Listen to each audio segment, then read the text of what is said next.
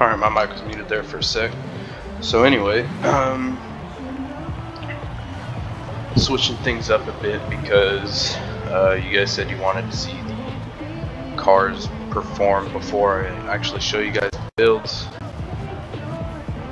So here we have the 1959 Plymouth Atomic Punk Bubble Top. So this is a drag build.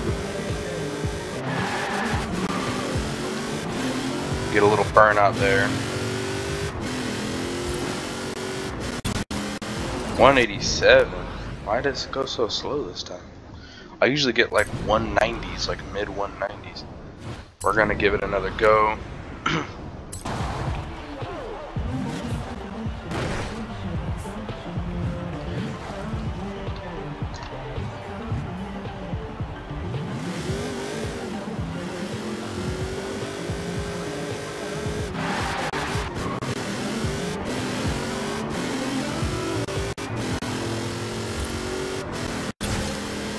190, I mean, like, we're getting in the 190s though, like normally.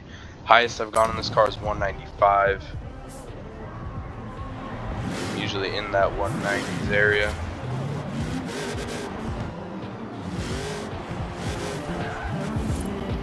I think it's been a minute since I've done a drag tune, if I'm not mistaken.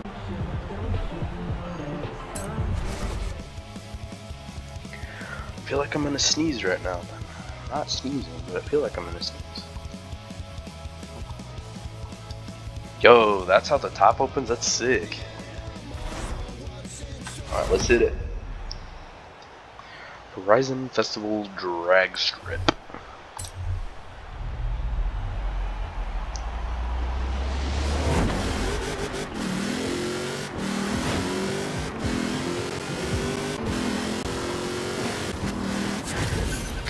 Let's check it. This is the first time I've actually ran it on this. I did get a little wheel spin up the top end. 7.7 seconds or below 8. If I didn't like bog at the beginning and get a ton of wheel spin, I think I could have been around 7.4, 7.5.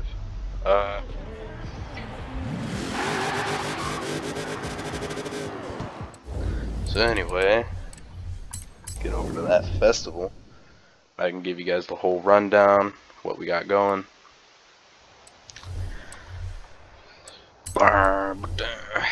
Let's see here.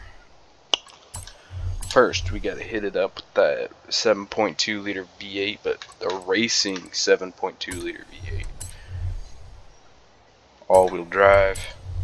Got them twin turbos up in there. Onto the aero, we do have the front bumper, the race front bumper, and the race rear wing. We got drag tires.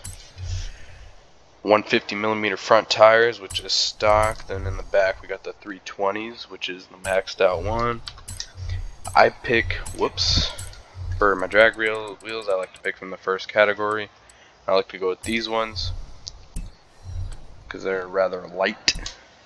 Stock rim size, front and back. Race clutch, race transmission, race driveline, race differential, race brakes, rally springs because they are soft, race front anti-roll bars, race rear anti-roll bars, no roll cage, race weight reduction, race fuel system, race ignition, race engine block, race twin turbo, race intercooler, race flywheel. Now I'm going to give you guys a few seconds. Go ahead and pause it, rewind it, do what you gotta do.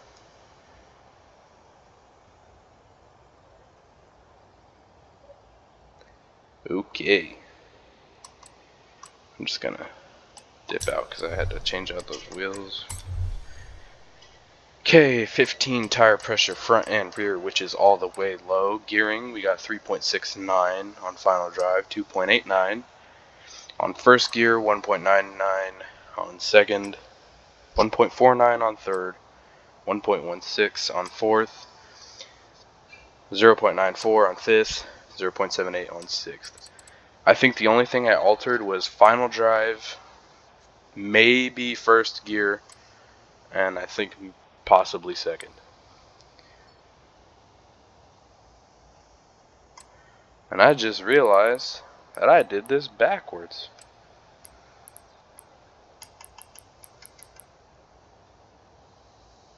Okay, now I'm gonna go run it through the thing. Should be even faster. So 1.5 camber in the front, positive. 0.5 in the rear. Thought my door was open there for a sec. 6.5 angle. Front anti-roll bar should be at 39.10. Rear should be at 1. Springs, the front should be at 168.8. Rear should be at 200.3. Ride height should be all the way low, front and rear. Dampening should be damping should be rebound stiffness 10 in the front, 1 in the rear. Bump stiffness should be 10 in the front, 1.5 in the rear. Arrow should be all the way towards speed, front and rear. Braking should be braking force should be 45% towards the rear. Pressure should be 115.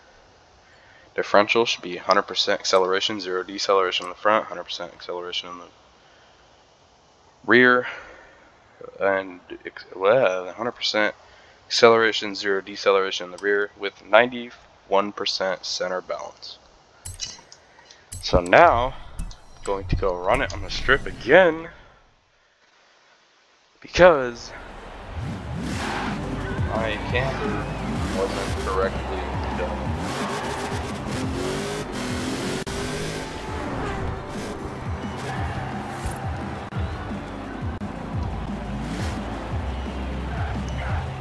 Can't believe I just did that with my camber. Let's pull up the bit.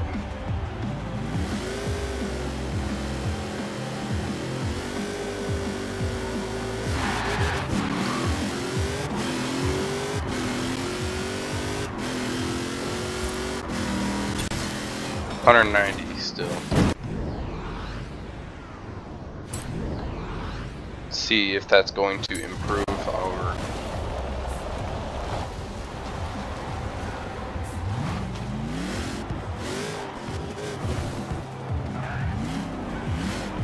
see if it's gonna improve this.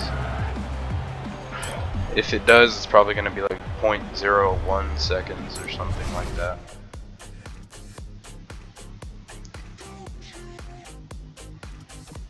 This car is rather weird looking.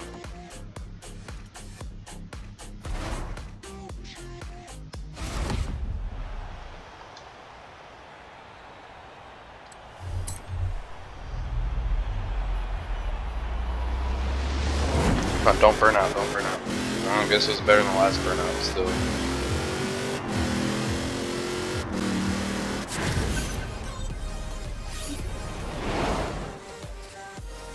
$7.7, okay, I guess 7.7 no matter what, so. Still halfway decent time. It's no like King Cobra, but it'll beat a good amount of drag cars. Anyway. That burnout. Alright. So, as usual, let's end this off some donuts.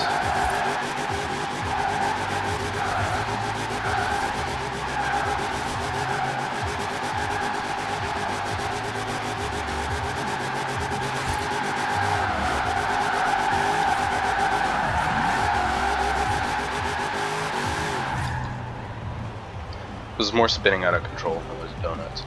Well, anyway, thanks for watching. Catch you guys in the next one. Yeah.